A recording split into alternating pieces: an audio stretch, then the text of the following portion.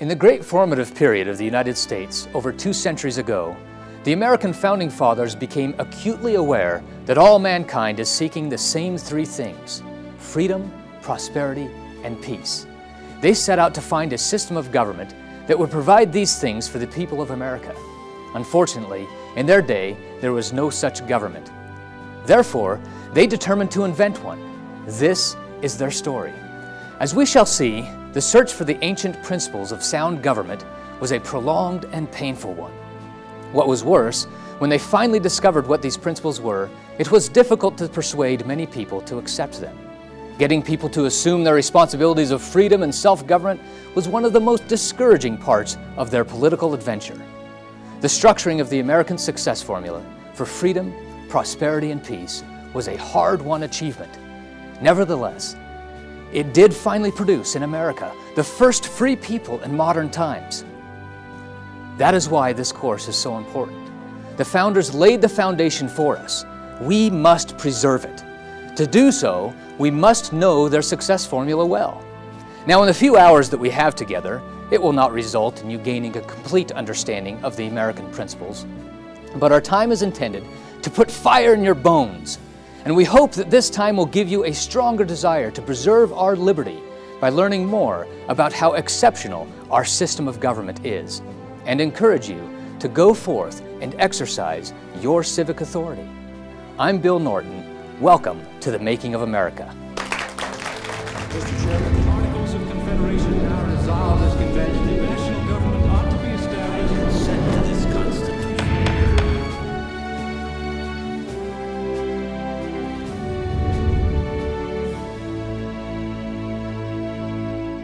We begin our day with Lesson 1, Settling the New World.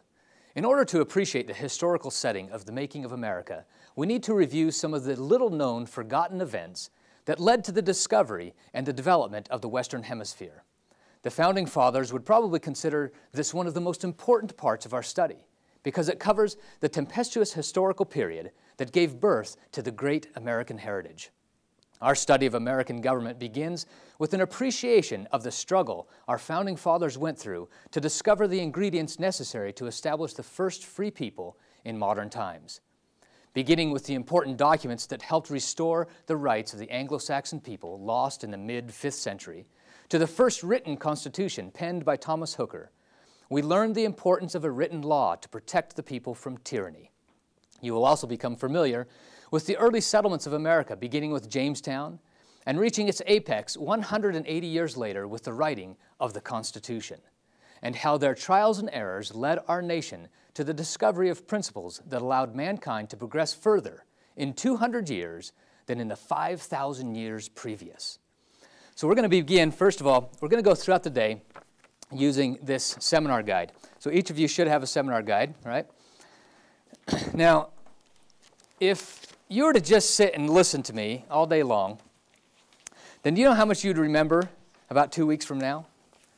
People who study this kind of thing say that you remember about 2%. Now, if you don't believe me, remember that great sermon that you heard in church about 2 weeks ago? Remember how moving it was and inspiring? Now, give me some details. You kind of have a hard time, right? Because you kind of forget the details on these things. So what do you know that you need to do in order to remember a little bit more? Write it down. We take notes, that's right. Write it down. Now, I'm guessing that a few of you are a little out of practice taking notes. So we've given you your notes right here in this great seminar guide. But you'll notice as you go through it that we haven't given you all of your notes. You'll notice there's some blanks and things periodically. And so as we go throughout the day, I'm not going to read through much of this. I'm going to do most of it in my own words. But as we go through the different sections and things, I'll give you those blanks. So you don't need to worry about trying to figure them out or anything. I'll just tell you exactly this is blank for letter A, blank for number 2 or whatever, and then you'll just fill that out. Now, if you do that, then people who study this kind of thing, if you follow right along with me by filling in those blanks, they say that you can remember between 60 and 70%. So that's a huge increase from that 2% if you just sit and listen. Now, has anybody discovered our little secret? Nobody? Well, that's good, because the students that usually discover this secret, boy, it tells us a little bit about them. But on the back, you'll notice the answers. Now, I tell you that those answers are there with a little bit of hesitation, because I don't want you flipping back and forth and kind of filling it out, because it defeats the purpose of staying right with me. But I do tell you that because if you miss a blank, or if we skip something, or I fail to tell you whatever, don't worry. When you get home, you can just fill that blank out. Because sometimes people just can't stand leaving a blank. And so the answers are there for you to be able to do that. So we're going to go throughout the day using this seminar guide. And so I hope all of you have that and are prepared to do that. How many of you have been to Boston? Right? A handful of you, right? Did you take the Freedom Trail when you were in Boston? Right? That red painted line or the red inlaid brick that goes all through town, the old town Boston. You follow that, a self-guided tour, and you can see all these great historical sites in Boston. Now, if you start on one end of the Freedom Trail, you'll begin at Breed's Hill, where the Battle of Bunker Hill took place, where over 1,000 British soldiers were killed and only a little over 400 American soldiers. Nevertheless, the British took the hill, but that became the first major battle of the American Revolution. And then you go down, you follow that Freedom Trail, you'll go across the bridge, and one of the first places you'll come to is the Old North Church. Now that's the old church where the famous 2 lanterns hung, indicating that the British would be leaving by water rather than by land. And then if you go down the road a little bit further, you'll come to Paul Revere's home. Now when Paul Revere moved into that home, it was already about 100 years old. And so this is a great old place to see how Paul Revere lived, and it's one of the only old homes left in downtown Old Boston. And then you go a little bit further, and there's a number of cemeteries along the way. There's one cemetery that's very fascinating, and that's the Old Granary Cemetery. And as soon as you walk in and you take a right, and one of the first stones you'll come to is that of Samuel Adams, father of the American Revolution. And then you go a little further, and you'll see Paul Revere where he's buried.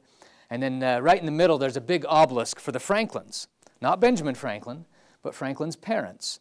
Benjamin Franklin was born and baptized right across the street. And then you'll go down the path a little further, and there's another big obelisk for John Hancock. He was always a pretty boisterous, flamboyant person, so of course he'd have a very large stone there. And then there's a group of stones off to the side, and it's the Goose family. And there's one stone of particular interest, Mary Elizabeth Goose. Has anybody ever heard of Mary Elizabeth Goose? Now see, this is Mother Goose.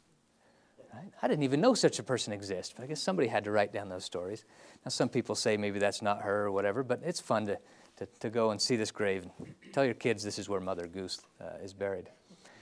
Now once you get done with the Granary Cemetery, just right down the road is the Old South Church. Now the Old South Church in the 1700s was the tallest and largest building in all of Boston. Now it sits quietly nestled among the towering skyscrapers of busy urban life. But at this time, it was the largest building in all of Boston. And in 1746, during what came to be known as King George's War, France had sent a fleet of nearly 100 ships to burn the coastal cities of America. The colonists were quite concerned about this because they didn't have the armament and the manpower and the ships and things that they needed to fight off this large armada. And so they were quite concerned. So they turned to the only weapon that they had, a weapon that they had to turn to quite often. And the governor of Massachusetts declared a universal day of fasting and prayer. And on the appointed day, the colonists in Boston gathered together at the Old South Church. And it was standing room only, people gathered on the inside looking through the windows, thousands of people there. And Reverend Thomas Prince, it was his turn to officiate at that high pulpit of the Old South Church. And he began to pray, prayed before thousands. He said, "Oh God," and he began to tell God the situation, as if you have to tell God the situation, right? But that's what we do during prayer. We say, this is what's happening to us, and please help us. And so that's what Reverend Prince did. "Oh God, we have these ships that are coming. We ask thee to raise thy right hand and scatter the ships of our tormentors and drive them hence. Sink those proud frigates to the bottom of thy deep." And he went on to pray like this for quite some time. Some journal entries say that he went on to pray like this for over an hour. And all of a sudden, the room began to darken. And the shutters began a violent hammering against the walls. And the bell atop the tower of the old church began to ring erratically. And Reverend Prince paused for a moment. And then he looked up, raised his hands high above his head. "We hear thee! We hear thee, God! We hear thee! Thy hand is raised from the eastward, and thy wind is sinking the ships of our tormentors. Thy bell tolls for the death of our enemies," he said. Now, how did he know what was going on? He didn't have a cell phone. Okay, yeah, they're going down, No, he just felt that God was answering their prayers. And sure enough, about a week and a half later, news came that a virtual hurricane had risen out of the Atlantic and had sunken nearly every one of those French frigates. And those that remained limped back to the West Indies from whence they came. Boston wasn't burned. Charleston wasn't burned. New York wasn't burned. God had once again preserved the colonists from utter destruction. Isn't that a great story? Mm-hmm. What a wonderful story. Our history is riddled with stories just like that. And we used to teach those stories to our kids in school. They used to be right in our textbooks, stories just like this. But we don't have those anymore in those textbooks. And I think we're robbing our youth. We're robbing our youth of history how it really was. History how it was by those who lived it. See, now all we tell our youth is just, we have them memorize names and dates, and it kind of gets boring for them, but you got to get it to come alive and tell these stories and what they experienced. And the youth love history when you do that. But we're robbing our youth of these great stories. Now, I tell you this story about this event that took place at the Old South Church that sets on the Freedom Trail, because I want you to think of today as a journey down a freedom trail, a trail that very few Americans have gone down. We're going to talk about some historical things, and we're going to talk about some principles that we haven't discussed in our society or taught in our schools for about 100 years. There's going to be some principles that you're going to learn that are very, very enlightening. And these are some of the principles that the Founding Fathers discovered. So this is a very exciting journey, this journey down this freedom trail that we're going to go through. So we're going to begin now in your book. We'll start here on page 5. Now there's a couple of bits of terminology you need to become familiar with. We like to boil things right down to their simplest form, so they're easiest to understand, right down to their natural law principles. And when you boil society down to its simplest form, there's basically two types of law. There's Roman civil law, which we'll call ruler's law. So that's your first blank on page 5, ruler's law. Now, who makes the law under ruler's law? The ruler. The ruler.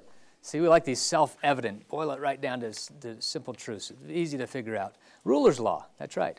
Then the other type of law is what we would call English common law or people's law, rather. People's is your next blank. And where does the law come from under people's law? From the people, that's right. Now, so we've got these two types of law, and if you take any type of government, you can place them into one of these two categories. It's either ruler's law or it's people's law. Now, what was the first major nation that came in and began settling the American continent, North America? Spanish. That's right, the Spanish came in, right? So the Spanish came in, and they kept themselves very preoccupied down in South and Central America, southern part of the United States, Florida. And what was it that kept them preoccupied? Gold and silver, that's right. So they were very busy collecting all this gold and silver and trying to increase their wealth, which they did considerably. And then what was the next major nation that came in to explore the heartland of America? French. The French, that's right. The French came in, and they began exploring that heartland. Now, what kind of law did the French bring with them? Ruler's law, right? Ruler's law. And what kind of law did the Spanish bring with them? Ruler's law. So you have two ruler's law nations butting heads against each other. And as they were kind of butting heads, they left a nice pocket on the eastern seaboard for what nation? England. England, that's right. So England was able to come in and settle 3 million, your next blank, 3 million English freemen by 1776. Anybody have any idea what the population of England was? Well, I should say the British Empire was at this time? 7 million. It's about 12 million, right? About 12 million. So we represented about 25% of the English population. That's why when we put forth the non-importation resolution, which was basically a recommendation that we stop dealing with British merchants, that almost bankrupted London because we represented such a large percentage of the English population. That's why separation, independence, was a pretty significant thing because England was going to lose a large percentage of their population. But nevertheless, the English were able to come in and settle, and they brought with them people's law. Now, they did have some forms of ruler's law with them as well, but people's is your next blank there, people's. Now, the question is, where did they get it? Because here you have France and Spain. These are two European countries, and they came and they had ruler's law. So where did the English get people's law? Well, the answer's on the next page. It came from the basic institutions of government from the Anglo-Saxons, which is your next blank on the top of page 6. Anglo-Saxons. They got it from their ancestors. That seems reasonable, right? So a very brief history of the Anglo-Saxon people. We're going to talk a little bit more in detail about them later. But basically what happened is you had two brothers, Hengist and Horsa, and they were invited to the island of Britain by the King of Kent. Now Kent was a Celt, and he was fighting some other Celts, and he knew of these big, strong warriors on the mainland, and so he invited them to come and help him fight in his wars. And so Hengist and Horsa, these two Saxon chiefs, came and they brought their families and they brought their warriors, and that's kind of the way that the Anglo-Saxons, Vikings and things did that. A lot of times they'd bring their whole families and stuff with them as they would go on their conquests. And so that's what they did in this case, and they liked England. They thought this is the island of Britain was a great place, so they decided to stay. King of Kent didn't like it very much, but you know, he invited these big, strong warriors that are able to conquer, and so he really didn't have much to say about it when they decided to stay. And so the land of England became referred to as Engels land, which is what the Anglo-Saxons referred to as Engels. And so Engels land, or as we pronounce it today, England. And so this is how they came there in about 450 A.D. Now they lived they brought with them a great system of government, and they lived very, very peacefully for about 600 years. In fact, there were times when Kent had 0 crime and 0 poverty. Until that great hook date in history, 1066. What happened in 1066? William the Conqueror, that's right. Norman Conquest, okay? And that's when William the Conqueror came in, and they brought in Roman civil law, feudal law, and they corrupted, your next blank, corrupted the Anglo-Saxon system of government. See, the problem is that the Anglo-Saxons didn't write their law down. That was the one weakness that they had. But they didn't think they had to write it down, because to them it was just common sense, or as we say, it was self-evident. Or how would the youth say it today? It's a no-brainer, right? It's a no-brainer. And so here it is. To them, it's a no-brainer that if you cultivate your field and you till it up and you plant your seed and you take care of it and nurture it, and whatever you reap, right, is yours because you sowed it. Your labor went into it, and so it was your property. And you had the total right and control of that property. To them, it's a no-brainer. And I think the Anglo-Saxons, I think their problem was they didn't realize that politicians don't have brains. And so you got to write it down. And that's the one thing that they discovered. You've got to write it down. And so what happened is Normans came in and they were able to corrupt their system of government because they didn't have a formal written system of government.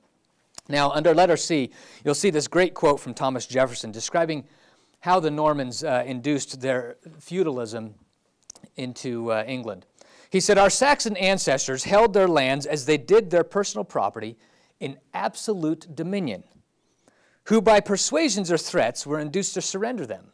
For that purpose, a general principle was introduced that all lands in England were held by the crown."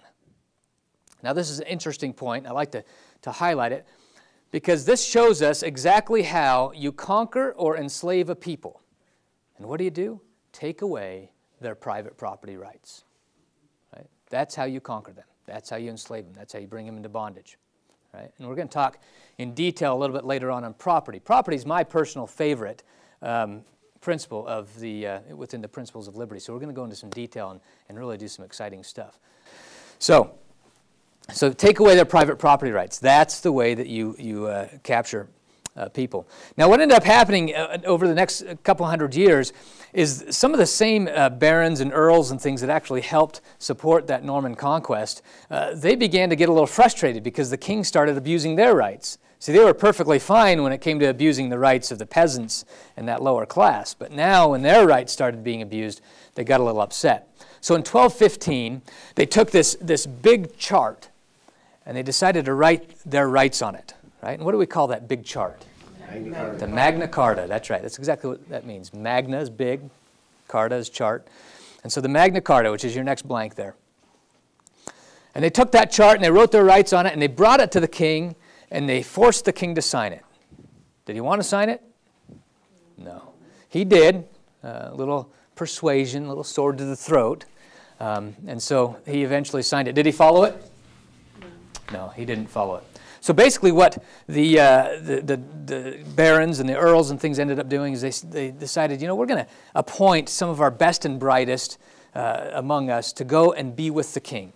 Just kind of surround the king and remind him of those rights that are listed in the Magna Carta. And this became one of the earliest forms of the first English Parliament. Parliament is your next blank. Parliament. Now this kind of worked a little bit. It kind of helped keep the king in line. The king got a little upset about it, but he eventually used Parliament a lot of times to his advantage.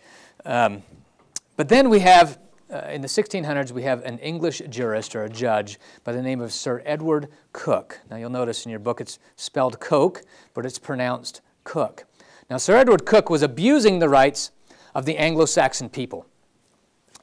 He was basically only applying the principles in the Magna Carta to the upper class until he began kind of contemplating that a little bit, and he realized that that was incorrect, that the rights that are set forth in the Magna Carta are not just for the barons and the earls and things, but were for every English freeman. Freeman is your next blank there, freeman. But by 1628, Charles I became very, very harsh, and so Parliament forced him to sign the Petition of Rights, which is your next blank under letter G, Petition of Rights.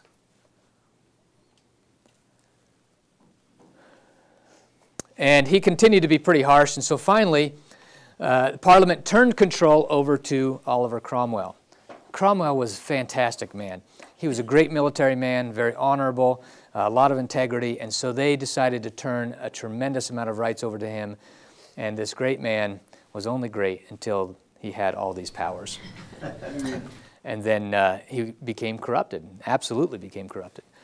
And so we start seeing what happens when we turn things over. We also start seeing what society does. When society is having a very difficult time, and there's a lot of turmoil, and there's a lot of unsure things with our economy and whatnot, it is the tendency of society to turn a tremendous amount of power over to a very small group of people. And every single time in history, that has been to the detriment of the freedom of the people. They always turn into tyrants. There are very few occasions in which that hasn't happened. So Charles I ended up being convicted and beheaded. And then in 1600, Charles II was put on the throne. And then when he died, his brother James was put on the throne as James II.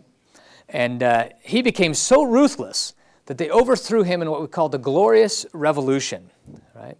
The Glorious Revolution. And then Parliament said nobody can ascend to the throne of England unless they first agree to sign the English Bill of Rights, which is your next blank, Bill of Rights. So that's exactly what William and Mary was the daughter of James II, and William and Mary agreed to sign it. They were actually in exile because their dad had just had his head cut off. Well, James II hadn't, but they knew what was happening. Parliament kind of gets a little ruthless with these kings that are tyrants. And so they were in exile in Holland. Now, interestingly enough, there was another person in Holland that was there, and he came back on the same ship. Now, this person was John Locke. Now, the reason why he was in Holland is kind of interesting. There's another individual by the name of Algernon Sidney. Now, Algernon Sidney went around and he started talking about how there's no such thing as the divine right of kings. Now, this is a doctrine in which people believe that there are certain people among us that are divinely appointed and born with the privilege or the right to automatically govern others. Okay? It's the divine right of kings. And King James was writing about how there is the divine right of kings because, of course, he felt like he was the one divinely appointed to govern all the rest of us. And so Algernon Sidney began saying, no, there's no such thing as divine right of kings. King James didn't like that very much, and so he had Algernon Sidney beheaded. Well, John Locke wanted to say the same things, but he went to Holland so he could say it from a safer distance. And John Locke went a little further. He said, not only are we born with the right to govern this, and we're the only ones that are born with the right to govern this, but everything that we do with this, our labor, turns into an extension of this, and so therefore everything we do with this body becomes an extension of this body, so therefore we have the right to totally govern that as well. And nobody else is born with the right to govern those things except for us as individuals. And so he began really writing about this and talking a lot about it. John Locke was one of the most quoted and most read philosophers of the founders. Anybody know what the most quoted book was among the founders? Bible. The Bible was, that's right. A number of years ago, there's some research done with all these quotes from the founders, and they looked at where all the sources came from, and the Bible was well over 50% of the sources, and then John Locke was almost right next in line. So John Locke was very significant to the founders. Anyway, John Locke actually helped orchestrate that glorious revolution, and so then he ended up being on that same ship to come back to England once that revolution had taken place. Now, these hard-won rights came by a lot of sacrifice, a lot of suffering, a lot of death. In fact, this conflict between the Anglo-Saxon people and the Norman kings went on for hundreds of years. And we have stories and legends and things like that, and we make movies about them today. Anybody think about some stories about the conflict between Anglo-Saxon people and the Norman kings?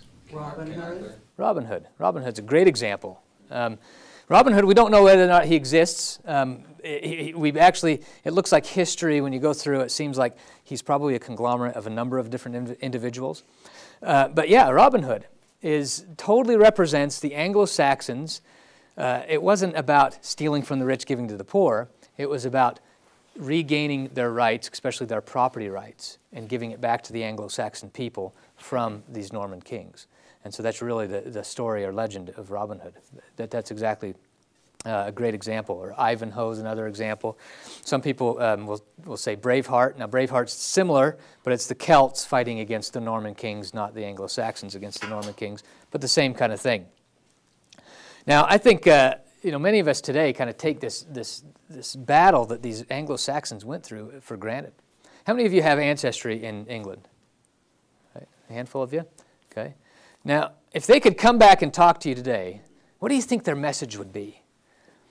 I think they'd tell you a couple different things. First of all, you got to write it down. You see, that's what we went through that very fast history of England to show us that we need to start writing things down. Magna Carta, Petition of Rights, English Bill of Rights. Got to start writing things down. Got to tell government what our rights are, what they can and can't do.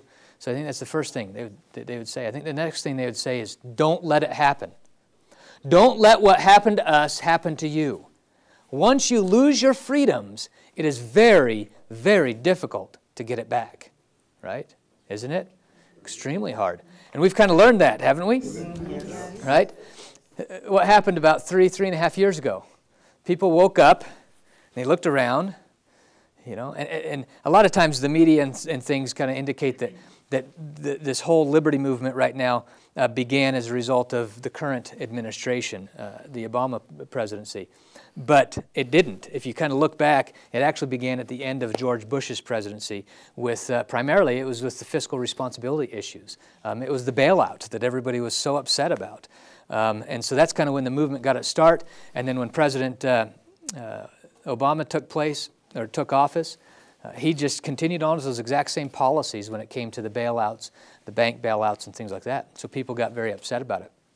And so people woke up and they looked around and they thought, we're not quite as free as our grandparents told us that we were. Kind of discovered that we had lost a lot of freedoms. And the people thought, well, no big deal. We'll just tell our government, we'll tell Congress that we want our freedoms back. How have they responded? They haven't. Not very well. Not very well. The same way governments always respond when we want to take our freedom back. Suddenly, their number one response, which is quite interesting, what did the president say early on in the movement? He said, you think they would come here to thank me? Yeah. Right? Now, I find that interesting because King George said the exact same thing. One of the reasons why King George was upset was because he was taxing the colonists, and they were just putting these taxes on the American people without their consent, without them being able to decide how to be taxed, to help pay for his wars. And primarily the French and Indian War, King George thought, well, the war was fought mostly in America, and so the Americans should pay for it. And the Americans were like, we're fine with that, but just let us have a little bit of say over how we're going to pay for it, how we're going to be taxed, how much we're going to be taxed, but we'll pay for it. And King George said, how dare you question? You should be thanking me, basically is what he said. I protected you. You protected us. That was your war. We fought on our soil and spilt our blood. So you see, we started getting a little upset. And King George again starts getting upset because, well, but we protected you all along, and we've given you so much. How can you be so ungrateful? And that's kind of how our government is acting today, Congress and well, all levels of government, quite frankly, as we're trying to get our freedoms back. They're saying, but we were here to protect you and take care of you. How can you possibly be upset about that? So we see the same things happening in history over and over, regardless of who's in office. And so it's quite interesting. But I think that's exactly what the Founding Fathers, or not the Founding Fathers, but the Anglo-Saxon ancestors would say. Don't let it happen. Don't let what happened to us happen to you. When you lose your freedom, it's very difficult to get it back. See, we started at 1066, and now English Bill of Rights was written in 1689. Right? 600 years, and they still had only gotten a very, very small percentage of their freedoms back that they had prior to the Norman conquest. So great lesson to learn. So let's not lose any more freedoms. That's exactly what we're here today, is to learn about the Constitution and about your freedoms and learn how to protect those. Because government is absolutely necessary. It's just up to us to learn our role in protecting our freedoms within the government. So we're going to backtrack a little bit with Queen Elizabeth in 1585. Now, she wanted to head off the Spanish settlement in America, and so she sent Sir Walter Raleigh to America to begin establishing a couple of settlements. He established 2, and both of them failed. And he lost over $200,000 of his own money. Now, in 1585-86, that's a lot of money, $200,000. And so he lost all that. So then what ended up happening is in 1607, we find the first permanent settlement, first permanent English settlement in America. And what settlement was that? Jamestown, that's right. Jamestown basically was established by a group of English businessmen who wanted to come to America to take advantage of some of the great resources that were here. And so they came and they contracted with King James to come to America and establish this settlement. Well, this group of English businessmen knew of these other settlements that had failed. And so they wanted to really make sure they kind of wrapped their arms around their situation and kind of micromanage it a little bit. So what they decided is they said, okay, once you get there, we're going to appoint a leader. No private property, none of this dog-eat-dog stuff, right? And you'll do as you're told. What kind of government is that? Appoint a leader, no private property, do as you're told. Communism. Communism, that's right. And this isn't the harsh authoritarian communism that we see in early 1900s. This is just simply communal living. So communism is your next blank there. Communism under letter B. How well did this work out for them? Not very well. They almost didn't become the first permanent English settlement in America. And they almost starved to death. And they would have starved to death unless they changed their system. And eventually, after a number of years, they did change their system, and they got rid of this communal living approach. Now, we know a whole lot more about the next group of people that came in 1620. Right? This is the Pilgrims. And the reason why we know so much more about them is because of William Bradford. William Bradford sometimes is referred to as the father of American history because he kept such detailed journals, and he wrote one of the very first American history books. And so William Bradford, we know a lot about him. Now, basically, the Pilgrims were essentially sponsored by pretty much the same group of English businessmen. And you had half the group were Pilgrims, the other half the group were representatives of the business. And so you had kind of this confliction there with these two separate communities. And so again, these English businessmen, they thought, we still want to have our arms wrapped around this situation. So what they told them is, we're going to appoint a leader, no private property, do as you're told. Now, why would they make the same mistake twice? Who were the Pilgrims? What kind of people were they? They were religious. So they figured they can make it work. They're Christians, right? Brotherly love, all things in common. And so they established what we might call a form of Christian communism. Christian is your next blank. And they figured they could make that work. Well, how well did that work out for them? Not very well at all. When they first got there, things were kind of exciting. Things went okay at the very beginning. And they were pretty excited about the fact that they were in this new world, and they got away from the Church of England, because that's really what they were trying to get away from. And so they were pretty pumped about it. But things changed very quickly. In fact, you mothers, how many times have you prepared those job charts for the kids? Right? How long do those last? Weeks, maybe a couple months, right? Not too long. Because then the complaints start coming in. Oh, Johnny has more work than me, or I can't do this, or we didn't change it, whatever the complaints are. Well, that's exactly what William Bradford discovered. Oh, the complaints start coming in. Oh, my elbow hurts, my back aches, I can't go out and work in the fields. And interesting, he writes down about how the women were complaining about having to prepare the meat for all of the men in the village. You know, and you can imagine their same complaint would be on washing the dirty socks. You know, it's bad enough washing the dirty socks of our husbands and sons, but for the whole village, this is a stinky job, right? And so people started complaining. Now, the other thing that William Bradford discovered is that those who had the most complaints were the first ones in line with the largest baskets at time of harvest. So I thought that's interesting. Those with the most complaints were the first ones to expect something in return or something from society. So William Bradford gathered everybody together. He said, this isn't working. We are absolutely going to fail. In fact, half of them starved that first season. And there was almost all their women died. They only had like 3 women left after that first winter. And so William Bradford gathered them all together. This has got to change, he said. He said, what we're going to do is we're going to divide up all the land according to the size of your family. We're going to divide up all the tools and the seed corn. And basically, in a nutshell, he said, from here on out, it's root, hog, or die. We're going to die anyway, he said, if we keep up with this system. So we need to change the system. So every man for himself. Now, this had amazing results. In fact, if you turn to the top of page 8, you'll see that there's a picture of Plymouth. This is actually a modern picture of Plymouth. If you've never been there, it's a great place to go. You'll go and you see all these, the whole village is recreated, and people in costume, and they stay in character. They're just not in costume. They're in character. In fact, if you ask them anything that took place after about 1630, they have no idea what you're talking about. And so, for example, like if you go up and ask them, you know, can I take your picture? You know, you might have the woman of the house or something that would say, well, what would you want with my pitcher? Speaking of her water pitcher sitting up on the mantle. And so it's a lot of fun for the kids because they just stay right in character. But anyway, William Bradford, in fact, if you go to Plymouth and go find William Bradford, he's walking on up and down the streets periodically, and you say, Governor, tell us how you changed the economic system in Plymouth.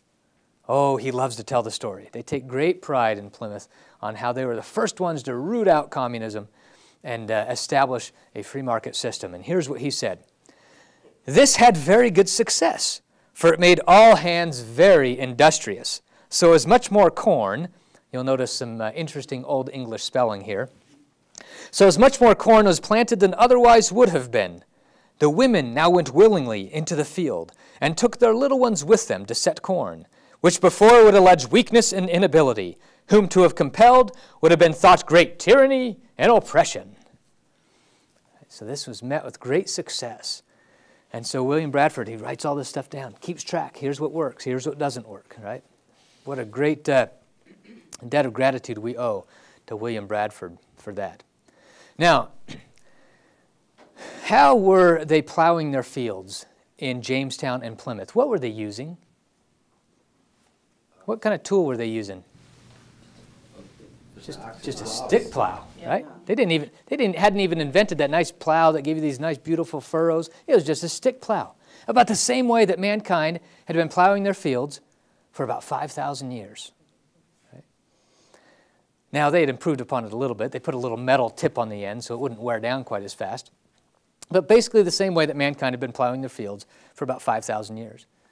Now, what were they using as transportation? How were they getting around? Animals.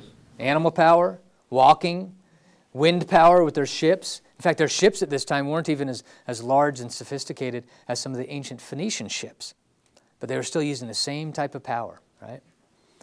Now, their medicines were made up more of noxious concoctions and superstitions than any kind of science, about the same way that mankind had been living for about 5,000 years.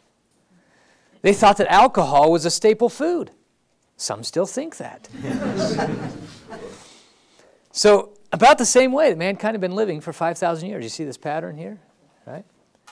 Now, what happened as soon as we wrote that Constitution and we put it in place? What took place? In less than 200 years, we went from ox cart to space travel. Amazing, the advancement that took place. It was an absolute miracle, in fact. We went further in 200 years than mankind had gone the 5,000 years previous. In fact, we might even say that we made a 5,000-year leap, right? And there's the title to a book that many of you perhaps are familiar with, The 5,000-Year Leap.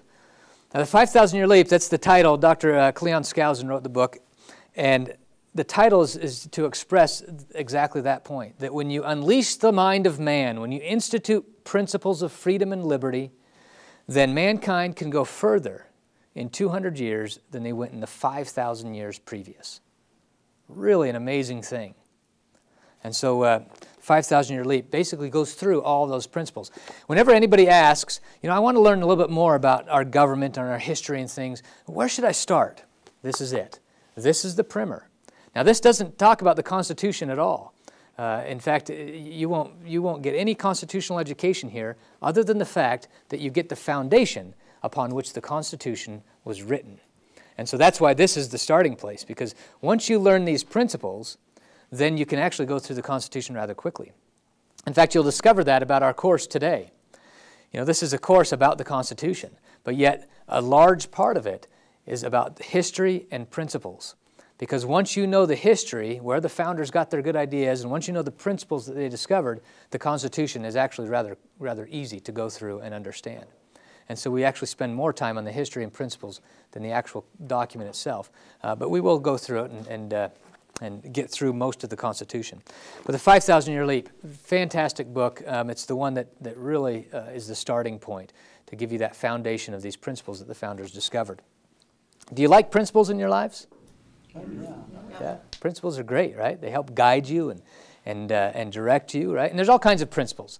There's principles of religion, there's principles of morality, and there's principles of science, and there's principles of mathematics. Now, once you start learning the principles of mathematics, you can start knowing and understanding how multiplication works. And you start learning about your multiplication tables. So then you know that 4 times 4 is 16, right? We all good with that? Yes. Everybody in agreement with that? See, everybody knows those principles. And then we know that 8 times 8 is 64. Everybody good with that? Yes. Yeah. And so then we know that 11 times 11 is 121. You're all good with that? Yes. Yeah, we're pretty good. 12 times 12 is 144. Right? 13 times 13, 169. Lost a couple of you there. 14 times 14, 196. How about 39 times 39 is 2581. Pretty good at that? I lost all of you on that one. Sure did. You'll trust me on that, though? 39 times 39 is 2581. Got a couple of dissenters, a couple of people nodding their heads. Well, thank you for those who your confidence in things. You can trust me, I teach Sunday school. You can touch me. Trust me here. Well, I'm sorry, but 39 times 39 is not 2581. That's over 1,000 off. But see, you wouldn't have known that unless you'd have memorized your 39s. And see, that's how you knew all those lower multiplication tables, because you memorized them, right? You had a smart teacher back in the 3rd grade or so that said, if you memorize these principles of mathematics, it will be a blessing to you the rest of your lives. Has it been? Mm-hmm. Absolutely. But obviously, none of you memorized your 39s. But isn't that happening in legislative halls all over this country?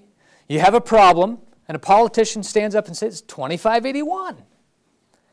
And we're looking at it, 39 times 39, there's 2 9s there and an 81 there. Okay, I buy it. You don't do your complete research, but it sounds good. He presents it really well. In fact, a lot of times the politician himself believes it. And so they sound very convincing. This is a great new idea. Well, it's the wrong answer.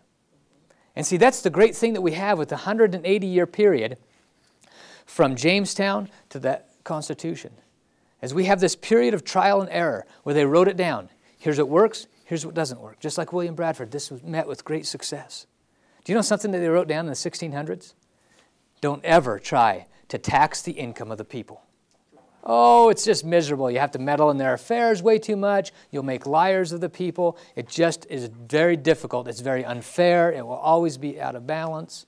Don't you wish we'd go back and read some of these writings? Yes. They wrote it down. They kept track of it. They tell us what the right answer is. They learn from experience.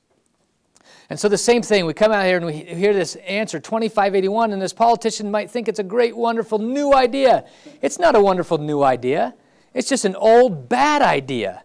It's still the wrong answer, regardless of how it's framed, regardless of how it's tried, regardless of how it's put in charge, whoever's put in charge. In fact, you'll notice that a lot of times whenever a bad answer comes up, and they say, oh, but this time it will work because we're going to put these people in charge of it. It's not because of the people. It's because it's just simply the wrong answer. It's not 2581, okay?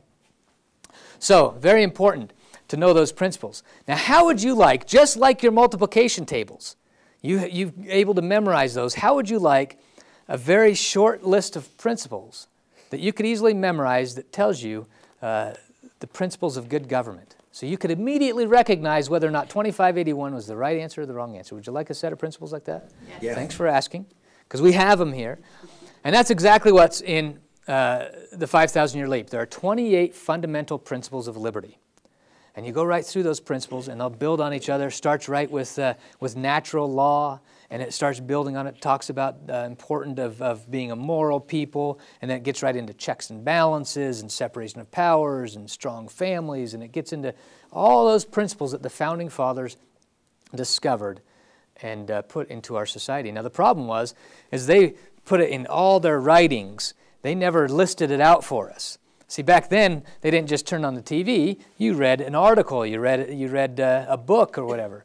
And so that's where all this was. So Dr. Skousen went through hundreds of volumes, thousands of documents, and grabbed out all these principles and put it in one single volume for you to read. So there's 28 fundamental principles. Now, how many issues are there today to be concerned with? Hundreds? Thousands? 16 Yeah. trillion. A lot? 16 trillion issues? Absolutely. There's a lot of them. Now, if you really wanted to wrap your arms around some issues and know them and really understand them and help make a difference in them, how many do you think you could tackle? 3 to 5. 3 to 5 if you're a political junkie, maybe 1 or 2 if you're a normal citizen, if you're lucky, right? And even that's going to be very time-consuming. So it's very difficult to know all of these hundreds or even thousands of issues. You've got to know the background behind them, the people behind them. You've got to understand who's voting for it, who's against it. You've got to know just all these little details. Well, wouldn't it be much easier to simply learn 28 fundamental principles? That whenever an issue or a law or something comes up, you can plug them into those principles and out comes the result, right? It's great. And so that we're going around this country trying to encourage people to learn, become familiar with, and ideally to memorize these 28 fundamental principles of liberty. So then what will end up happening is you'll end up being out talking with your neighbor. And, well, first of all, my guess is that because you're here coming to learn about the Constitution and how to be a more active citizen and things like that, my guess is that you're the type of people that when your friends and family see you coming, they turn the other direction, right? Because they know you're going to beat them up about this issue or this candidate or that issue. You got something for them to sign, petitions, whatever, okay? So you got to change that. Most people, citizens, Americans, are kind of turned off by these issues and parties that are battling against each other, and it's just people just don't like politics because it's a dirty, rotten, filthy business. And so you can start teaching them principles, and you'll notice a very different reaction. So you'll be out talking with one of your neighbors, and you'll be leaning against a shovel. You're out working in the yard, and your neighbor's going to say, what do you think about what so-and-so's proposing? And you're going to say, that's pretty good. Sounds really compassionate, and seems like a good thing for those people, but it violates a fundamental principle of good government, that the proper role of government is to protect equal rights, not provide equal things. Now, you see, you just quoted principle number 7, but your neighbor's not going to know that. What's going to happen? They're going to take a step back, and they're going to say, wow, you're pretty smart. Okay, now you got to be humble when you know this much, folks. Okay? It's not much to know, but it's a lot more than your neighbor knows, right? And so what's going to happen? About 2-3 days before an election, you're going to get a phone call from that neighbor. You know, I've been real busy. Things are crazy at work. Had this family issue. I haven't had a chance to study the issues of the candidates, but I know you have. So tell me a little bit. You know, I'm not going to vote exactly how you're going to vote, but tell me a little bit about them. Now, whenever I get these phone calls, I'll ask the people, do you want to just know how to vote, or do you want the background behind it? And every once in a while, people will say, just tell me how to vote. And that's fine, whatever. At least you're multiplying your vote legally without voting for dead people and things like that. But most people want to feel like they've done their civic duty and understand a little bit about it. And so they'll say, you know, give me some details. Now is your opportunity to teach. See, now they're coming to you. Instead of turning the other direction because they don't want to be beat up about an issue, they're now coming to you because they know you understand principles. And that's exactly what we need to do in our society is go back and understand these principles and teach them to each other and hold each other accountable to them. And they're fantastic principles.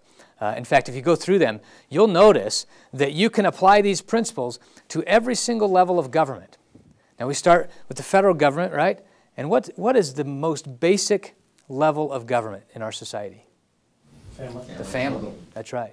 The family is the most basic government unit in society. Now, when you boil it down even further, what is the most basic unit of government? Individual. Individual. Isn't that what life is all about? It's trying to figure out how to govern this, right? And we are the only ones that really have the right to govern this. And so you'll notice that those principles work all the way down the line. Now, once you get down to the individual, a couple of principles are a little tricky. Like, don't try the separation of powers. Not a pretty thing. But in a family, think about this. The separation of powers, checks and balances. Here you have a family, and you have a husband and a wife, equal but separate partners, okay? And they both have a great role in this life. Women and mothers and wives, we love you. You're so emotional and so nurturing, and you're just so kind. We just love that. But man, sometimes that emotion gets way out of control. So you need us hard, cold, calloused men to come in and check that, okay? But we need you to check us. You see these great checks and balances between husband and wife, equal but separate partners in a family. And so you see these same principles work all the way through every level of government. And so you can not only enjoy these principles in your government, but you can enjoy them in your own lives. In fact, that's really what I think we need to do. I think there's 3 things that we've got to do in our society. We need to learn these principles. Then, the most difficult thing, we need to live them. That's pretty tough sometimes. Especially now. Government is so intertwined in every aspect of our lives. It's very, very difficult to fully be free, but we can be. We can, even in areas that you don't think we can be. I've got a couple stories along the way that will talk about that. So once we learn the principles, live the principles, we then need to teach the principles.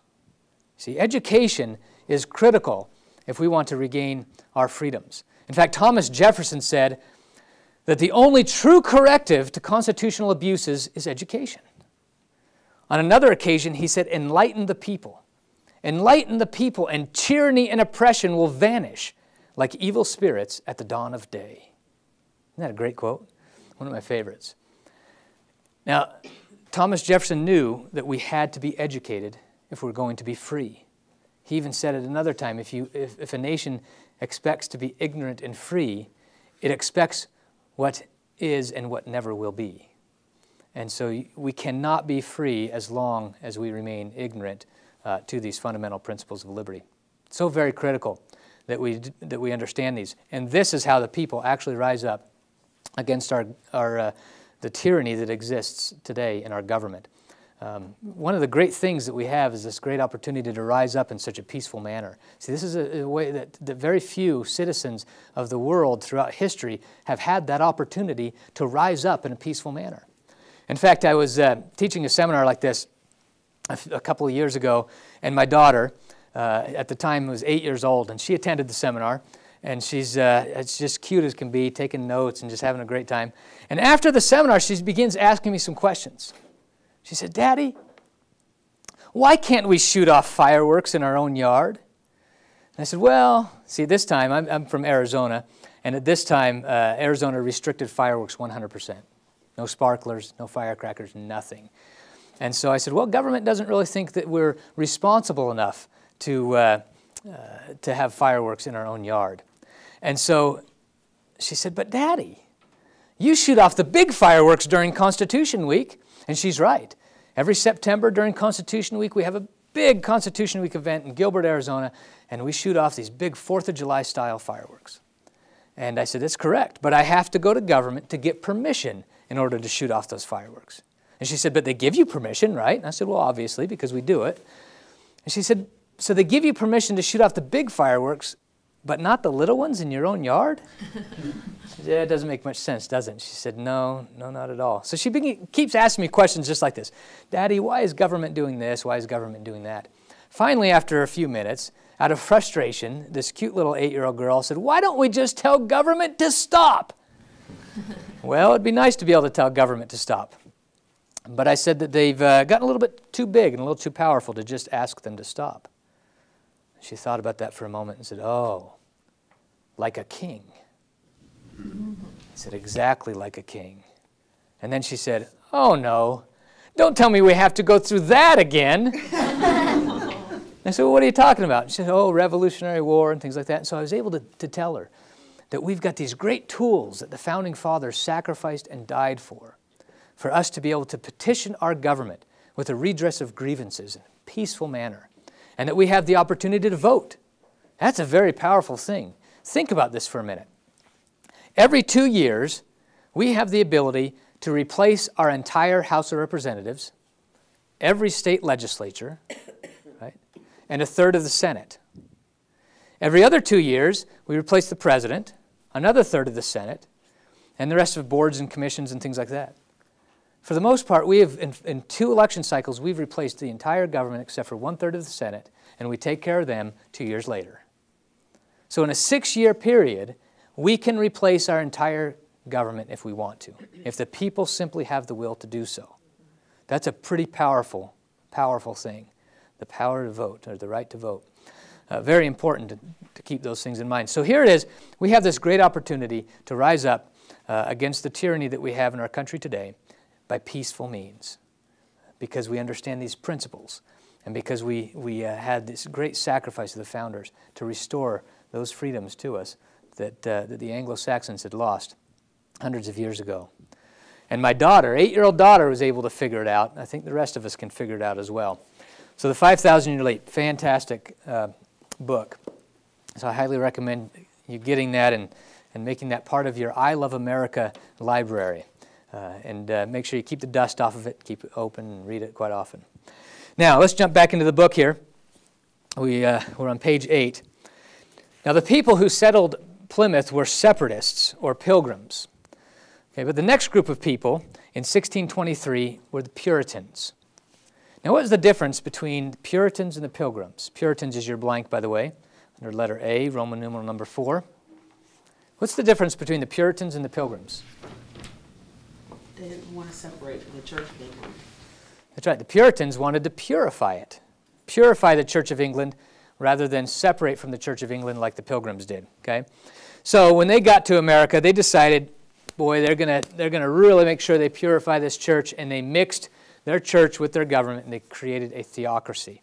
Now, these are the people that are famous for the Salem witch trials. So how did theocracy work out for them? Not too good. Not very well. Not very well at all for those who found themselves at the wrong end of the rope, right? And so they had some struggles there. In fact, they became so harsh that they banished from their communities a couple of very insignificant people. They're listed here in the bottom part of that paragraph A. Anne Hutchinson, Roger Williams, Thomas Hooker. Now these people, when they went and settled Connecticut and Rhode Island.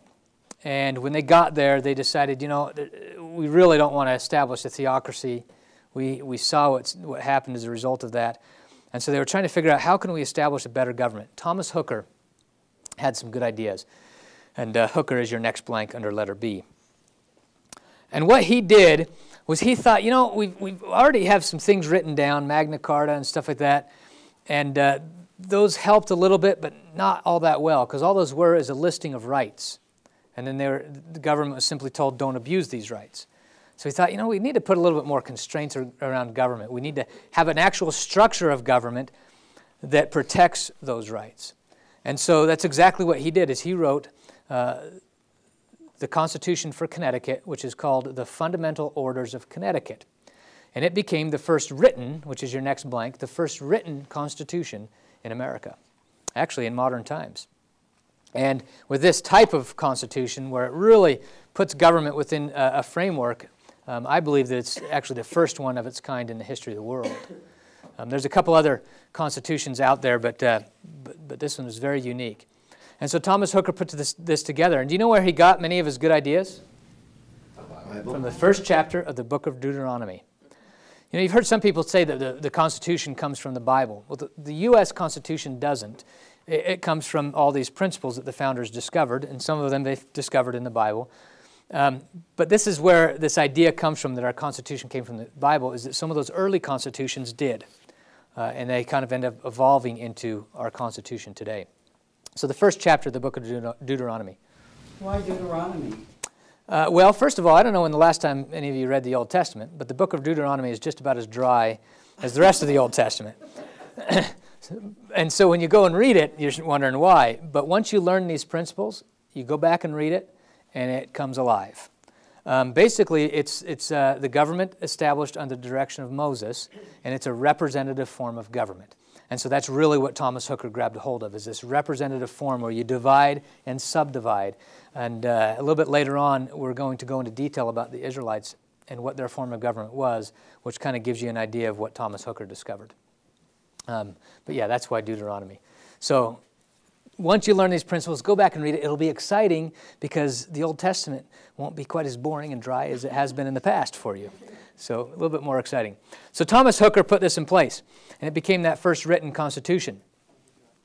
Now, how many countries are there in the world today, approximately? Yeah, around 200 is what we usually say. Because it varies, fluctuates, depends on who's at war with who and whatever.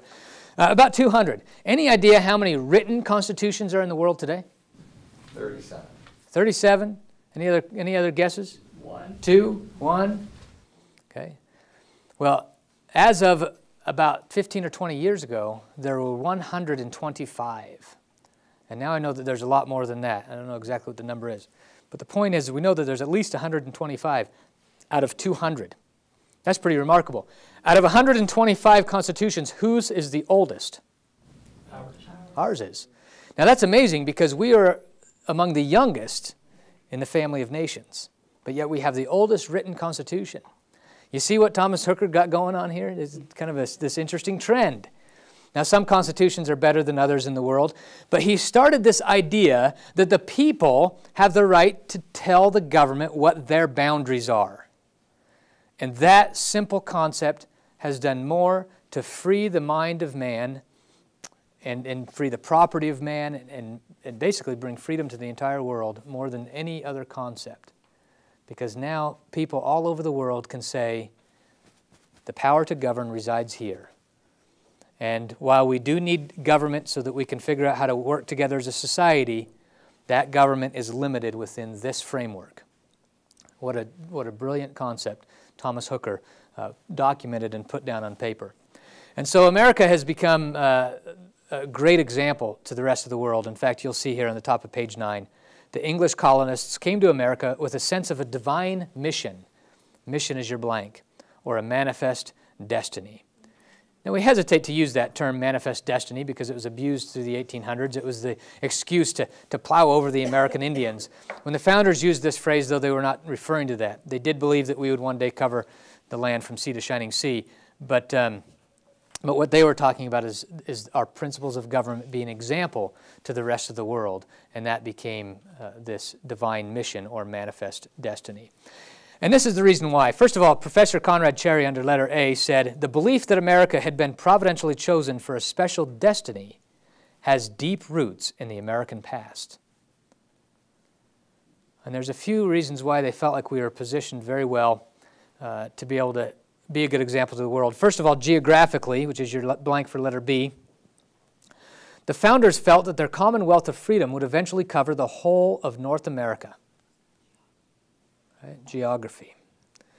So they did believe that we'd go from north to south, east to west, and they did. They actually were hoping that we'd have Canada as well. We lost Canada in 1776, and they were disappointed in that. They kind of always thought Canada would be part of the nation, but nevertheless, they felt like we'd cover this whole. And what an incredible nation that we have, as far as resources and diverse landscape, and it's just an amazing place.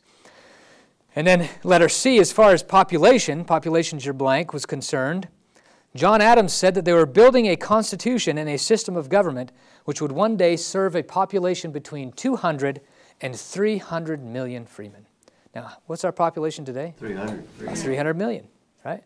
So here it is, John Adams. You know, have you ever heard people say, oh, the Constitution doesn't apply to today. It was written for an 18th century agrarian society and doesn't apply? Many times. When you hear that, I want you to ask one question. Which part doesn't apply to today? There is no part. And the reason why there is no part is because the Constitution was written based on human nature, natural law. Human nature and natural law, they do not change. They are eternal and unchanging. So they just keep going. And so the Constitution was based on that. So there is no part. Well, there is one very small part, but I'm going to leave that as a cliffhanger for you, and we'll talk about that a little bit later, that doesn't apply to today. But the basic structure of the Constitution absolutely continues to apply to today. And they say, well, the Founding Fathers, they couldn't have possibly known our problems that we're experiencing today. Mankind has had the same problems, regardless of whether we have an iPhone in our pocket or not, right? And so things do not change with human nature.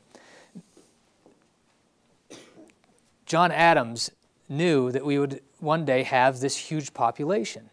In fact, interestingly enough, when we say, well, we had all this technology, and so the founders can't understand that, you know that Benjamin Franklin had this great prediction. He was studying weather patterns, and he realized, you know, as he's writing to friends in other parts of the colonies, and they're talking about storms that they had on such and such a date, and he had a big storm at a particular date in Philadelphia, he realized that it's the same storm a day or two later. And he discovered, wow, the weather moves, and so he thought, you know, one day, he said, I think that mankind will be able to communicate instantaneously using the weather or other unseen forces in nature. Isn't that a great prediction? You know, these cell phones that we have on our side, are these some magical, mystical thing that mankind has created out of nowhere? No. All we're doing is we're using an unseen force in nature to communicate instantaneously exactly as Benjamin Franklin had predicted. So they understood. They understood where we'd be. They went through a technological advancement that was just as rapid as ours today. In their time, they saw amazing advancements. And so it's important to understand that the founders understood exactly what to expect, and they understood human nature and how humans react to certain things. And so that's exactly how they wrote the Constitution, based on that human nature. So population, they knew that we'd be able to cover it. In fact, one evidence that they knew that we would have a large population is the Constitution itself. The Constitution is a republic. It's a republican form of government. Had they felt like we were always going to be, you know, just a few million people, then they would have put a lot more tenets of democracy into the document. As it stands, we only have a few items of democracy. They would have put a lot more because you can govern at a lower level with democracy reasonably well. But once you get big, and if you want to continue to expand indefinitely, a democracy fails every time. And so that's why they established a republic.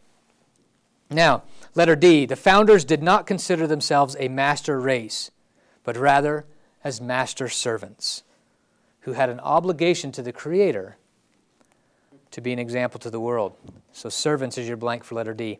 And this is a great quote from John Adams. I always consider the settlement of America with reverence and wonder, as the opening of a grand scene in design and providence for the illumination of the ignorant and the emancipation of the slavish part of mankind all over the earth. So it's for everybody. This is not just an American thing. Americans don't just own these 28 fundamental principles of liberty and the principles that are in the Constitution. They believed that these are natural law principles, that they were inspired to come up with many of them, or to discover many of them, I should say, and that their purpose was to be an example to the rest of the world, to free the mind of man all over the world. And so what a fantastic story that we have in the settling of America and some of the challenges that they went through in this 180-year period between Jamestown and that Constitution. And some of the stuff that we also learned with that quick history of England about how we have to write things down and how we have to protect our freedoms at all times. And so that concludes the settling of America with lesson number 1, and we'll pick it up with lesson number 2, Birth of a Nation.